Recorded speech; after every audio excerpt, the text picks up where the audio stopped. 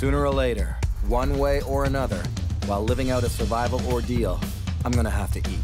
These are my top 5 survival foods, from the delicious to the disgusting. Tastes like chicken.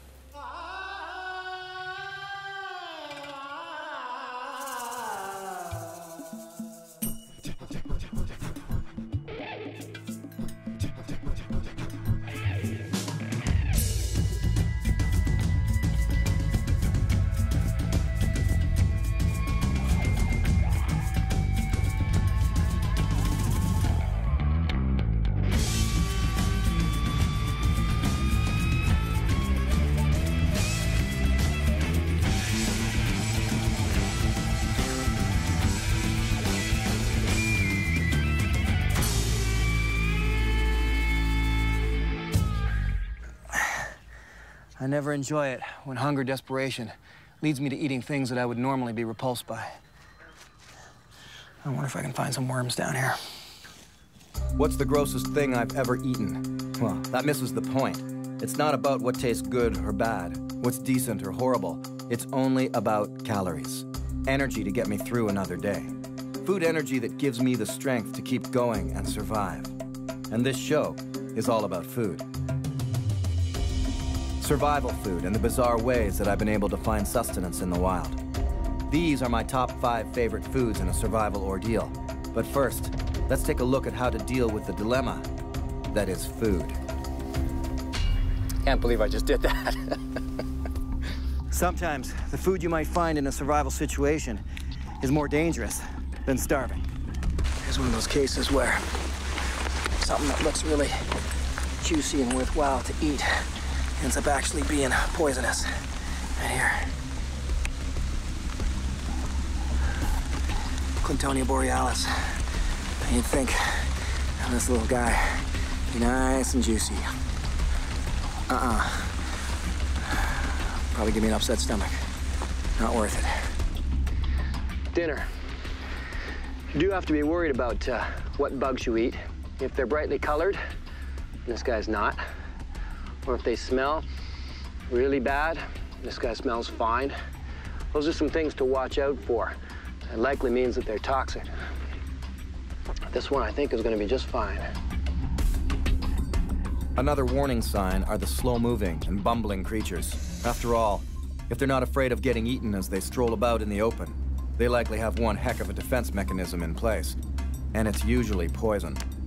Other times, it's just about knowing how to handle things properly.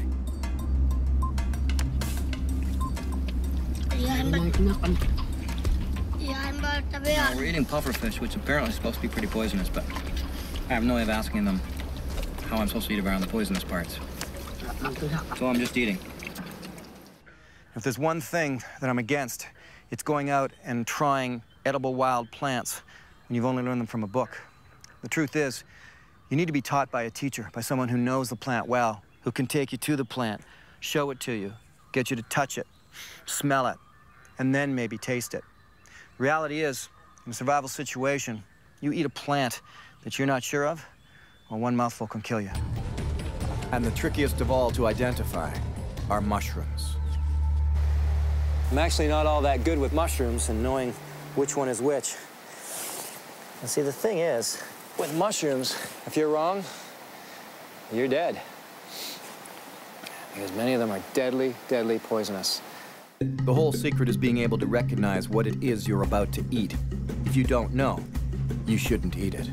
Wild cucumber. Sweet. There's a small patch of it here.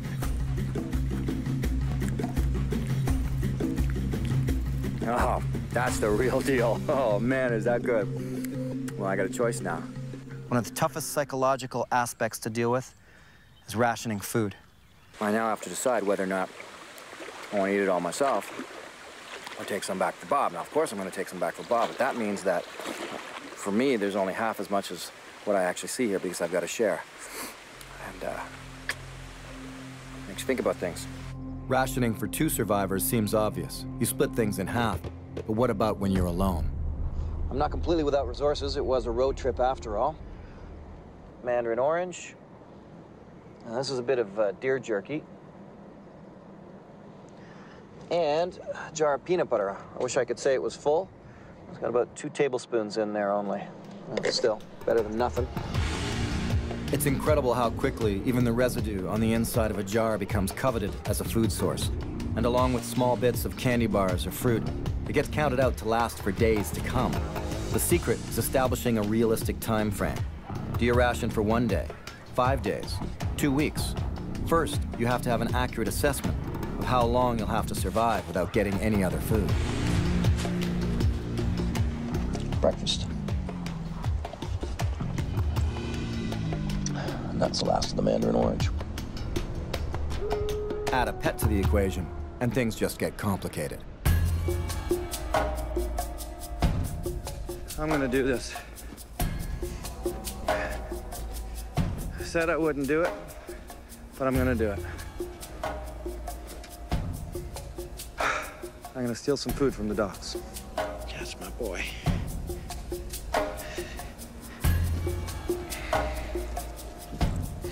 What the dogs can eat shouldn't hurt me.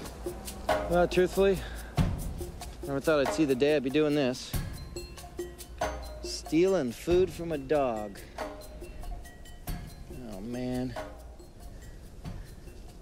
I was gonna just take a whole rib, but there's dog poop on the other side. So I'm not going to touch that other side. I have no way of knowing how old this food is, how good it is. It was reserved for the dogs, after all. Hey. Fortune may have just delivered me a meal. Luck can even play a role when it comes to eating. Sometimes you just stumble upon some gold, and in survival, you gotta be an opportunist every time. I got myself a meal. Ha! That's amazing. I'm probably wasting more of this than I should, but I'm being honest here. I've never done this before, never eaten one of these guys before, so I'm not taking any chances. I'm cutting off all the little grippers here. This is gonna be good. A small but important disadvantage to me here in Mexico, I've never caught or eaten squid before. So in the end, I wasted some of the parts I could have eaten. Rubbery, but it's delicious. All of a sudden, I just realized how hungry I am. I know what I'm doing for the rest of the day. Eating squid. Sometimes it just made good sense to bring in some of the local survival foods to help me get through my ordeal. The secret here was to bring in food that was local to the area. And in that way, eating it felt completely natural for survival. So, the ostrich egg, finally. Oh, whoa. That looked like one massive egg. That is so cool. Sweet potatoes, a few peanuts, this necklace of nuts. Oh, and last but not least, some jungle bananas. This time, they said I could actually have some food, which excited me. What they didn't tell me was that it was going to be a bag of raw seal meat. Eating whale blubber from a narwhal. A going-in gift given to me by the Inuit hunter that was training me out here.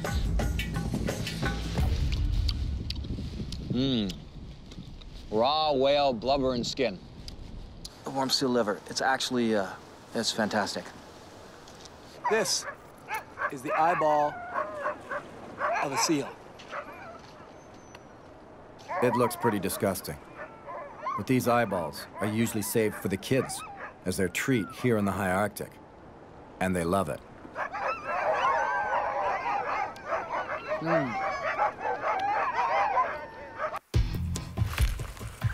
What follows are my top 5 survival foods from the least to the best. And I start first with that food source that causes the greatest repugnance. If you're hungry, stick around.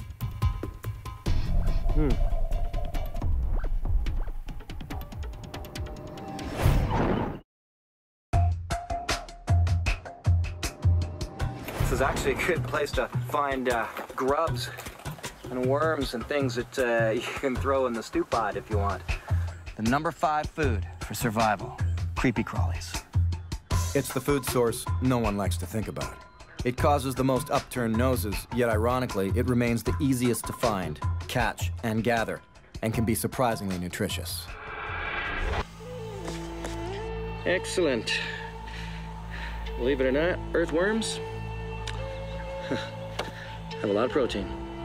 The secret is getting past the plate fright. If you can do that, you can eat just about anything. Well, that one's a little gritty. Finally, some meat.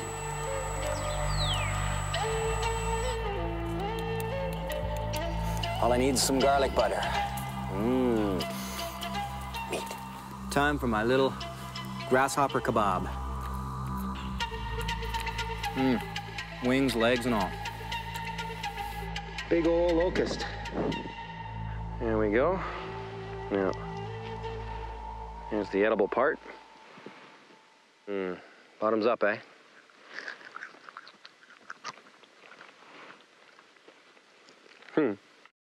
I have to admit it. It often feels like a lot of effort for such a small bite. But the secret here is that it's not always about the amount. It's more about just staying busy and feeling like you're at least eating something, no matter how tiny or seemingly pointless. Trying for fish or big game, even squirrels, is a very difficult process. Don't expect to be lost for a couple of days and be bringing home some major meat, unless you've got some gear with you. When you have nothing, it's very difficult. You're left with, well, as I read one time, you're left with the got-tos. There's the wants-tos and the got-tos. There's the wants-tos, the stuff that you want to eat. And then there's the stuff that you gotta eat, because you need sustenance. 6 days with hardly any food, and you can't stand up too quick. You get very lightheaded, and I'm all wobbly and dizzy, but same token, I gotta go get some food. I found such little food in Africa that I felt I was at the end of my patience for not eating. Mind you, it's come to this. I'm now chopping at termite mounds to see if I can steal a little munch. I can't even find the big juicy termites. There we go, 4 at once. Ooh, and the dirt's a bonus. Oh, I'm getting stuffed. I got another scorpion. Once you deal with the business end of a scorpion, they can taste surprisingly close to shrimp, and they're easy to find and catch. What you want to do Carefully. is hold them down, just cut off the stinger. Look at him trying to sting that. There we go. My scorpion kebab. Somehow, cooking makes everything a little more palatable. Yeah. Breakfast. The secret lies in gathering lots of one species of creepy crawly to make a full meal.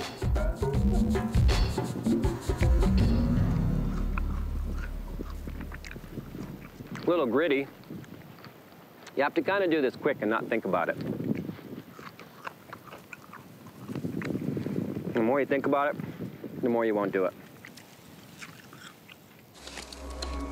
Too often, TV shows sensationalize how gross something tastes, when in reality, most of these little treats were part of a traditional Aboriginal diet, and as such are actually quite tasty and not gross at all. I've always preferred to show how a little bit of food enjoyment can help you survive. Oh, yeah, sweet. Look at that. Look at the size of that guy. I'm gonna cook him up for breakfast. Once again, cooking makes all the difference. All right, so he's just gonna straighten out as he heats up. Gets all toasted for me. Larvae like this are filled with nutritious oils and proteins, good for human consumption. So, ooh, it's actually hot. So first thing I want to do is pop the head off. Same thing at the back end. I want to pull the bum, because with it comes all the poop and stuff. Wait for it.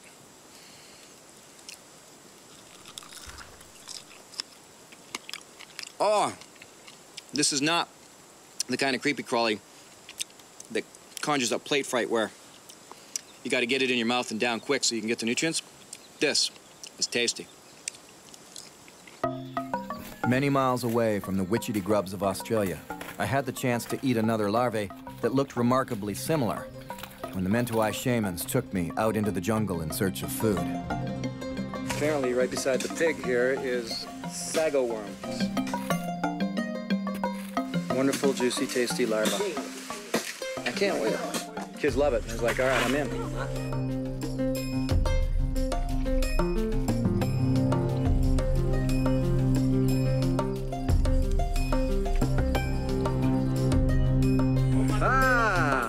Hey, it's okay. Hey, I'll take it. I'll take it. I can eat it.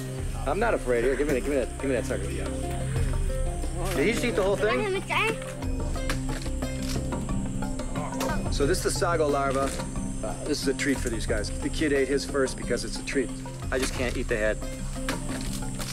Okay. Okay, me and you. Me and you.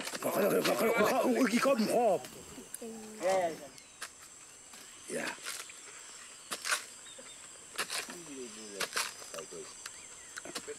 Mananam. Mananam. Yeah, I'm just saying that. That means delicious. Mananam amat. You know, I've had better.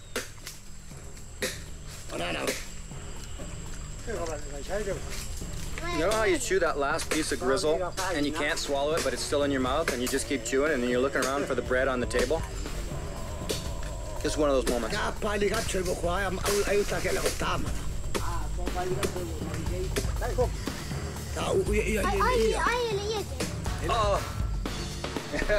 Oh man. Mananam. Delicious. That's the sago larva. Didn't it look delicious? Oh, yeah.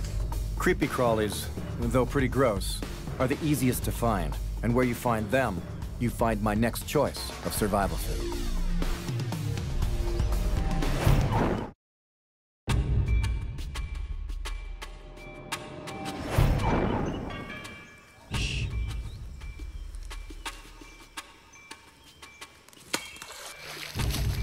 The number 4 food for survival?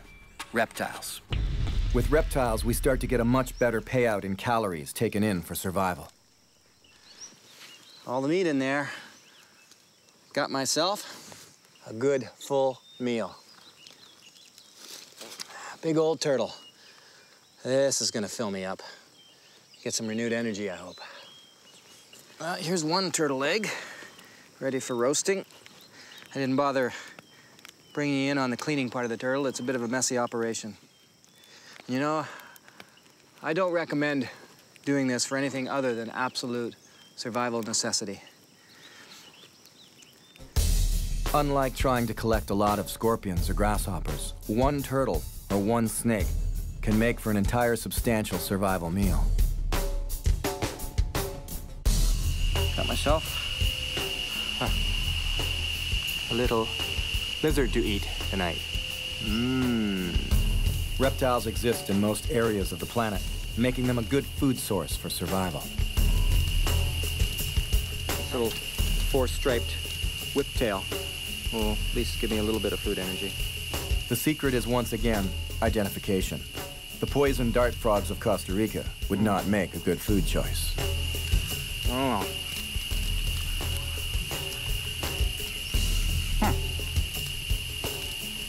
Not bad. Just not gonna eat the head. Don't ask me why, just don't want to eat the head. All right, well, this represents my first real meal in a couple of days. Big set of frog legs. This is the one meat they say really does taste just like chicken. Oh, man. Just peels out just like fish meat. Man, that is good. I've always found snakes to make one of the easiest to catch and tastiest survival meals. But here in Peru, catching one without an experienced skill level can get you killed. If you haven't caught on yet, the secret again is identification. Got myself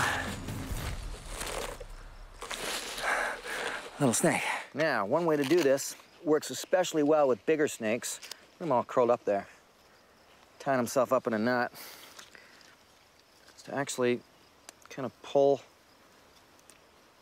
the skin back, utilizing the head. There we go. So now, just a matter of take the skin and just peel it right off like this. It's easy enough to clear out the guts. Just about any snake meat is edible. The trick is, of course, dealing with the fangs and poison sacs. Those guys, if I just slip and that sticks into my finger, I'm on my way to the hospital. This is just 2/3 of it. There's still another third over there. So this I will probably cook fairly slowly, almost like smoking it. And as you can see, a lot of meat, which is going to give me some renewed energy. So snakes, quite an excellent survival food when necessary. Though obviously not reptiles, holding down an equal position of availability are the gatherable creatures from the sea, many of which are delicious. Oh yeah, he's in there all right. This is a conch shell, and inside is a delectable treat. There's no way that I can pull him out of there, and the shell is extremely hard, but it does have just one weak spot. There we go. I'm basically gonna cut away everything that isn't white. This little piece here. Call that the strength of the conch. Here's what I want. Fresh white meat from right out of the conch. There's another food source here. This guy right here, called limpets. There we go. There he is. This guy is a tasty morsel, and I don't have to bother cooking him either. Just basically liberate him and eat.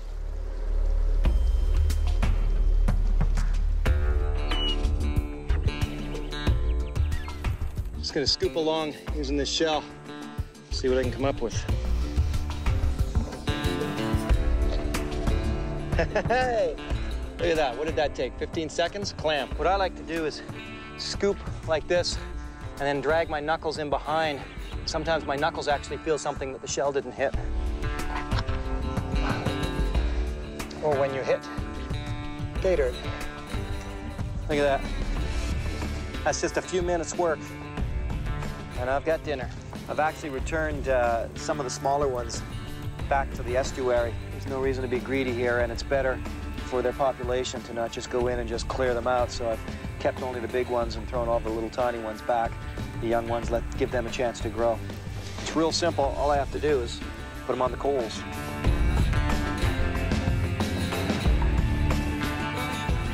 There we go. When there's nothing to actually catch, where do you look to find the food that's next on my list?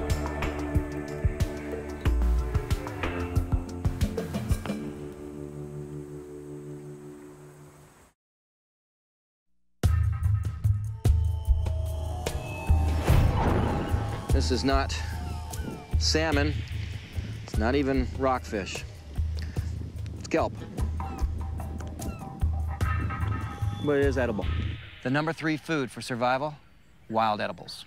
Strawberry pincushion, bull kelp, stone crop, yellow wood sorrel, shooting star, tubers, dandelion, mountain blueberries, thistle, cranberries, little violets, paintbrush, goose tongue, bladderwrack, fiddleheads, acacia sap, lemongrass, tar vine, wintergreen, goji berries. I haven't got a clue what this plant is called. Cattail. Grows all over the world.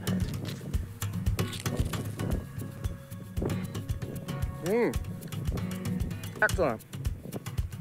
Thing about the cattail, you can eat a different part of it almost every season of the year. And the beauty of utilizing cattail as a food source, you rarely only find one. In fact, often you can find enough to last you a month. Berries can be the same, but of course, the not-so-secret reality is that the key to all wild edibles is finding them in season. And unfortunately, many of the berry seasons are short-lived. Oh, yeah. Mountain blueberries. Huckleberries. And lots of them. There's a rose hip, too. Oh, there's a couple more. I didn't even see these. Look at this. The rose hips have pound for pound more vitamin C than oranges. Wow, that's good. Strawberry pincushion. The most tastiest treat in the desert, I think. Oh, yeah. They're like a combination between a strawberry crossed with a kiwi. Even the desert can offer up a delicious treat. Oh, yeah. This is the plant you want to find. Check this out. This guy here, some jungle fruit. It's actually a member of the tomato family, and it is going to go down so good. Of all the skills I've taught in the world of survival, it's edible plants that has held my passion and interest for the longest. A weed, by definition, is simply a growth that you don't want. So by that, even a rose could be considered a weed. When I see your lawn left uncut, I don't see weeds. I see a smorgasbord of wildflowers I can eat or use for medicine. There we go.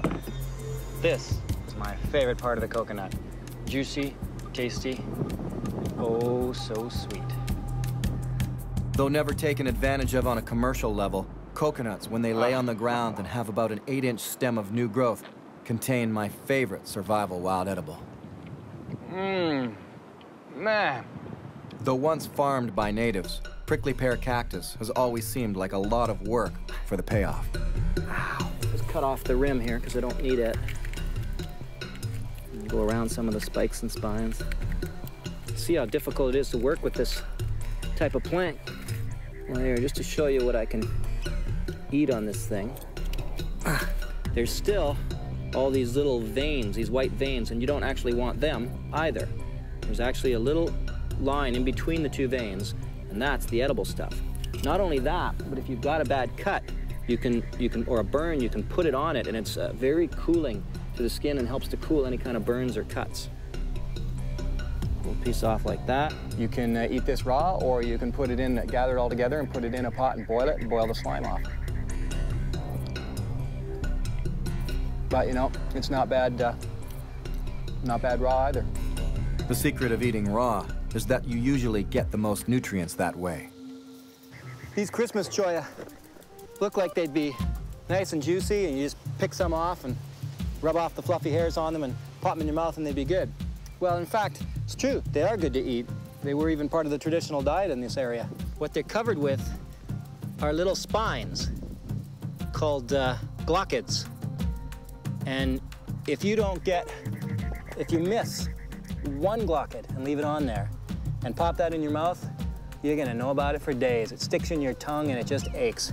So you really have to clean them off.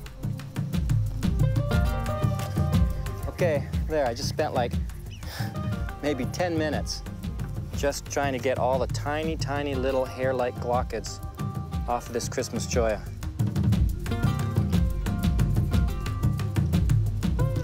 It's good, just a lot of work. But one thing I know I can do right now is this sort of creaky area has got pond lilies, and at the base of them is big tubers full of starches and nutrients. This was the first official Survivorman episode. It was in Northern Ontario, and I wasn't paying attention. Not paying attention during survival is the best way to put yourself in serious danger. The sickness out here Kind of feels like a roasted marshmallow. can be deadly. Ooh, let's hope it tastes like one.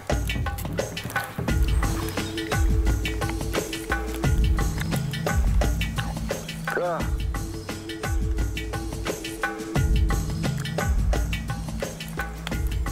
Oh, God, that's horrible. I should have known better. Extreme bitterness is often and usually a sign that you're putting the wrong thing in your mouth to eat. It's like a warning sign the plant gives you and lets you know you're making a mistake. Moving on to number 2 on my list, I tackle the food source everyone assumes I should be eating, but it's far from the easiest to catch.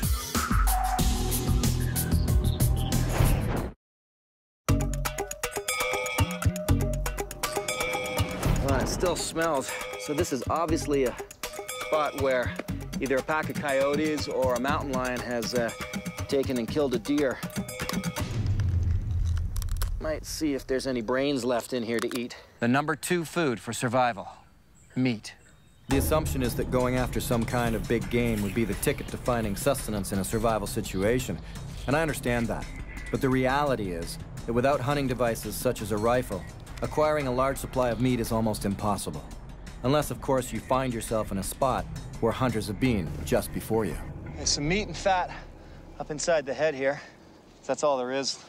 The whole liver's here for me to enjoy. And the heart is here, and then just a whole lot of fat. I know it doesn't look all that good, but it's like a feast right now. It's not the tenderloin that's the go-to meat in a survival situation. It's the internal organs. I don't care if you don't like liver or not. This is delicious. A young booby, that's a bird, that has fallen down out of its nest. I don't think he can fly. Now that is a survival meal and a half. Whenever you catch a wild bird, the best thing is to pluck the feathers right away. Body's still warm. Feathers come off much easier. All I really want to do is just open this bird up enough to take the insides out so that I can skewer it. Birds are one of the most unlikely foods to get while surviving, but when it happens, it's a huge bonus. But be warned, you could never count on something as elusive as birds. The irony being that I'm eating booby breast. The yabbies of Australia offered a surprisingly substantial meal that was even fun to go after. I think I even see something down there I can eat. See him down there? Got a little tiny bit of beef sausage there. They'll clamp on to the food, and you can literally just pull them right out of the water and they won't let go.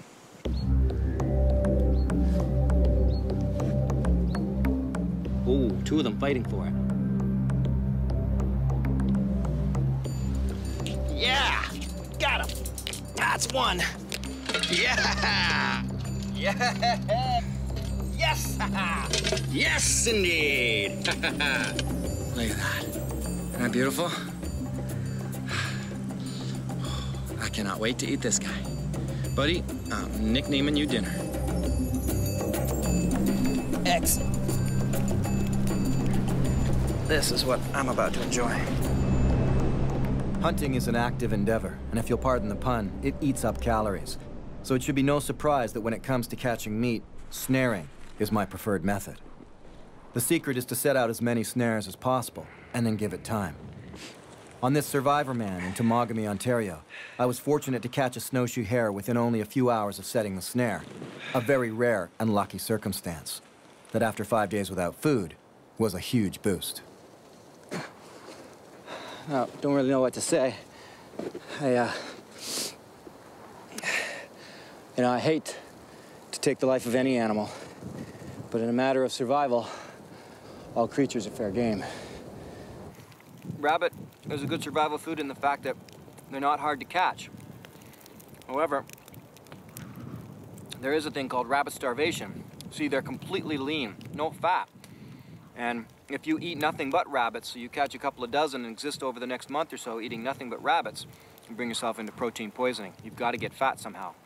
But that's because most people don't continue to eat the internal organs and the brain and the eyes and even the bones. And you can bet I'm going to finish off every little bit of this rabbit tonight. Finally, we got some food. Even with a rifle, what's available is not always large.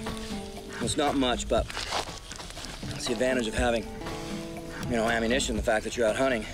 At least you can very quickly get game that otherwise, if all you have is snares or just your bare hands and trying to make deadfalls, really tough. Everything that we're finished with, we can either keep cooking it up and actually chew on the bones and just get everything out of the bones, the calcium, or put the bones in the hot water, make ourselves a little bit of a stew. Might be surviving, doesn't mean you can't be enjoying your food. Hunting and snaring for wild meat can be added to by incorporating some primitive earth skills. Deadfall traps are tricky to get the hang of, but they're actually something you can learn from a book and do somewhat successfully. The secret for me is to recognize and use hardwood for the pieces. The hardest part about traps and deadfalls is the harder it is for them to set up, the more of a hair trigger they have, the better they are at working. Ow! Now that I think I've got it to size, I'm gonna put the bait on it. Now there's a trick to putting bait on these things. Smear the bait on there so it's actually part of the wood. And that way, the squirrel or the mouse has to work hard to get what it thinks is the food, and will hopefully dislodge the trigger. I've got a little bit of the quickly turning horribly hard block of cheese. And there's my bait all squished on there. Whew. All right, here we go. Classic Paiute deadfall. All I want that squirrel to do is to come in here and touch on this bait right here. If he goes for that bait, the whole thing should go down. I should have myself dinner. Whoa! Well, what do you know? Ground squirrel. I'm gonna need to cook this guy really well. There's my meal. What I'm gonna do is I'm gonna save all the bones and I'm gonna cook them even more. I'm gonna have them for breakfast. My #1 food source, if you have the right equipment and are in the right place, is by far the easiest to obtain.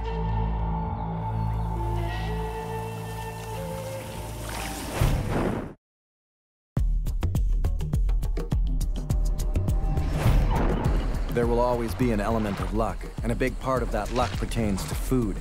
Fishermen are no stranger to the concept of luck being with them, especially for survival. The #1 food for survival, my favorite, fish.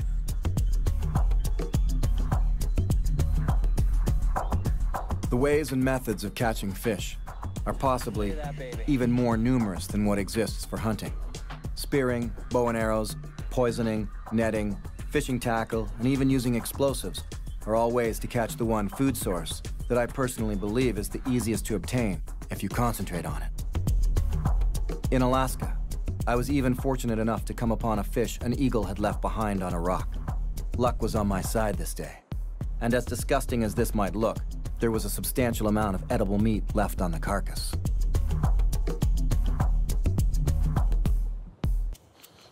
Well, it smells fishy, but it doesn't smell bad. Now, this is just to show you that if you had to, you can eat a lot of things raw. You'd be surprised how many things you can eat raw without getting sick. Sushi. Even if the fish is bad, were I to eat it raw, which I already did, but I'm feeling fine, but cooking it should kill all the germs. So, that being the case, I'm gonna have myself a fish dinner. In the wild, eating raw meat and even rotting meat is not a problem in a survival situation. But be warned, it's not the same for meat that has seen the inside of trucks and on the grocery store shelves. The other thing that would be good to do would actually be to boil this fish. That's the best way I can get all the nutrients out of it. I just don't have anything to boil in right now, so I'll take it cooked.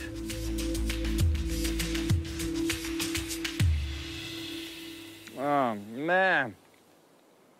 Wow. It was an entirely different situation when I stumbled upon fish in the swamps of Georgia. These weren't going to go past my lips.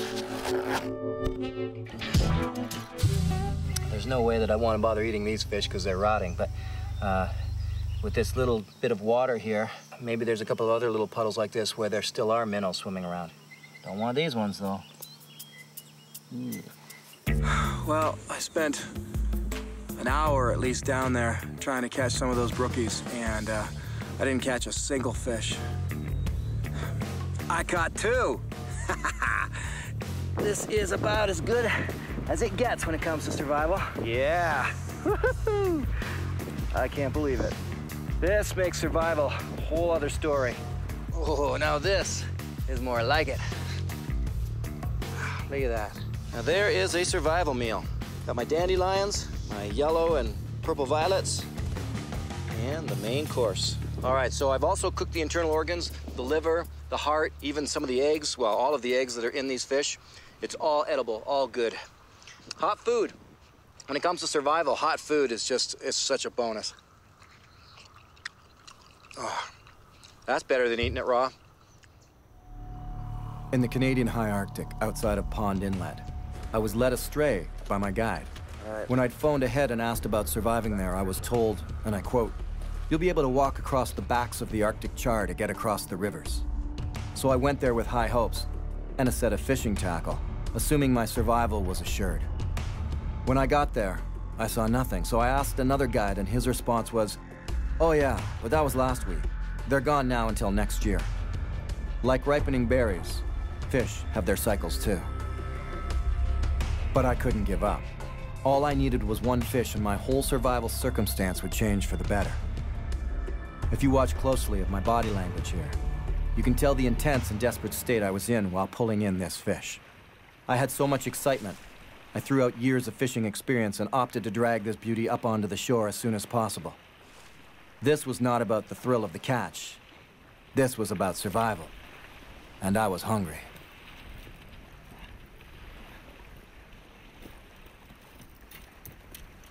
Woo-hoo-hoo! Yeah, baby!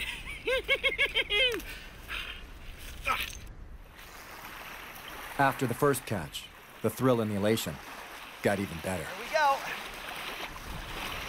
Come on.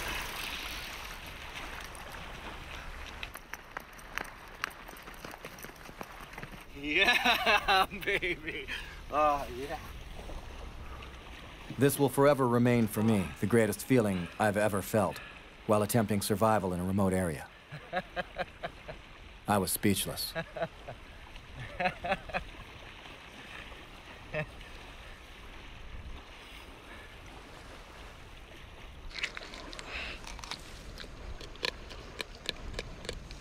Split the fish like this. Now I've got to put some slices in the fish so that it can air out. If I slice in straight, they tend to fall together, so I've got to slice on an angle so they fall, all the little sections will fall open and then dry better. First of all, I've got all these fillets here that are cut away that I'm going to cook up and enjoy. Got liver, which is my favorite, some fish hearts, and what's left of the fish there's a ton of raw meat on it that I'm going to pick away and just eat raw now and enjoy. Eating the fish roast, fantastic. Caviar, basically. I'm gonna go get a fire going and continue with my fish feast. This is killer. Water, protection from bad weather, signaling rescuers, these are the vital, urgent, and most important aspects of survival. Yet it's food that everyone wants to know about. After 4 hours in the city without a snack, people say they're starving. They have no idea. Oh, that's good. It doesn't take a large meal to turn the tables in a survival ordeal. Although that would be nice.